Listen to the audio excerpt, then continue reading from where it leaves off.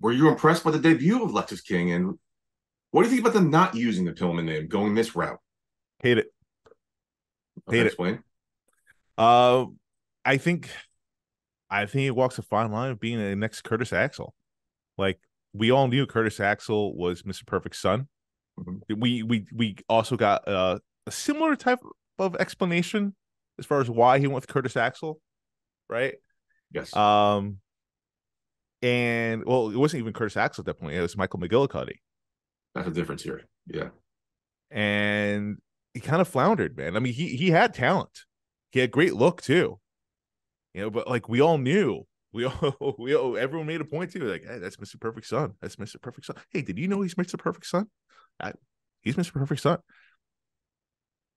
Do something with it. Like it just it hurt him more than anything else, and I fear that might be the same with Lexis King. We all know is Brian Pillman Jr. because he was in AEW with that name. And he looks so much like his dad. yeah. Like it's scary looking. Great Um, head of hair, by the way. Great head of hair. right. I mean, he moves like his dad, talks like his dad. It looks like, I mean, it's scary. So you can't hide it. You can't hide it. So yeah, I think it's going to hurt him more than anything. And honestly, I mean, I wasn't blown away. I wasn't blown away by his debut for whatever reason. I just feel like the NXT fans, I think it was maybe more so the fans, like it just kind of fell flat in the audience for whatever reason. Um, I mean, the dude can go. Yeah. He can go. I just feel like there wasn't enough in that match for him to be like, yeah, this is the guy. I think we're all just like so hung up on the name of Lexis King. Even in the commentary, they're making a big deal about that. Booker T tried his best to make this sound like a big deal. Um, but yeah, I don't necessarily know if it hit that home run that like people expect it to. What do you think? I do not have a problem with the debut. I thought he did well. I thought the match was He, good. he was I fine. thought It I was thought nothing bad. his opponent Chen got more offense than I thought he would. It wasn't like a really quote unquote squash match. It was somewhat competitive. Lexus King is not Michael McGillicuddy here. Remember Michael McGillicuddy made his debut? Like, who the fuck is this guy? That's Mr. Perfect's son.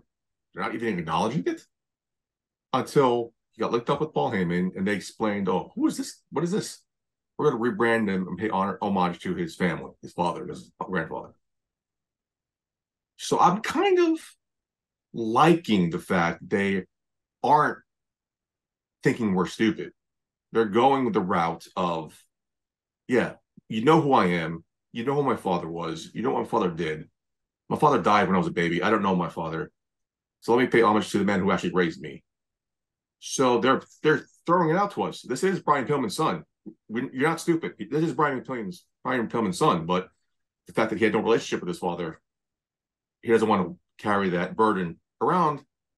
So he's going to come in with a new name. Uh, That's the one big positive from it, though. I would say I think I don't know who came up with that. That's a good way to go about it. that's what I But thought. That's what I like about it. Is they're not. He didn't debut as Lexus King. Oh, here comes Lexus King. What do we know about Lexus King? No, he's saying, "Oh, Brian Pillman's dead. Long live the king." Like, well, okay. Let's see what you got, kid. I do wonder if that comes from. Oh, it's not though. Does that stem from reality? Does he really feel that way? I doubt it, but I would have. Right, I mean, I doubt it because how do you hate your father for dying? But I, I had 38 years with mine, so I don't know. right, right. I don't know, man. Like I think the biggest problem here is like, well, Curtis Axel didn't really look like his dad. You know, Mm. Brian Pillman Jr. looks like a reincarnation of Brian Pillman, his father. So they had to now. They had to talk about it again. Michael McKelly, they didn't talk about it because you could get away with that. Right. But Brian Pillman Jr. had to, especially like you said, I the AEW I I storylines. just I just wonder like because like again like he also moves like his dad, so like maybe that was part of it too for me. Like I was kind of just distracted by like, oh my god, it looks so much like his dad. Like this Mm-hmm. is his dad. Like I feel like I'm watching Brian Pillman again. Um, so maybe that took me out of it, me personally. Maybe. and it threw me off that they're saying Lexis King. I think maybe that's going to be part of the problem. I think Brian Pillman, you can't outrun it, man. You are your dad. Run with it. And I feel like that's going It'd to be be a better version either of it. catch up with him in the storyline wise, or the fact they're going to keep hammering home that he wasn't my father, he did not raise me. I'm paving my own legacy, and I'm more intrigued about Lexis King than I was about Brian Pillman Jr. at AW.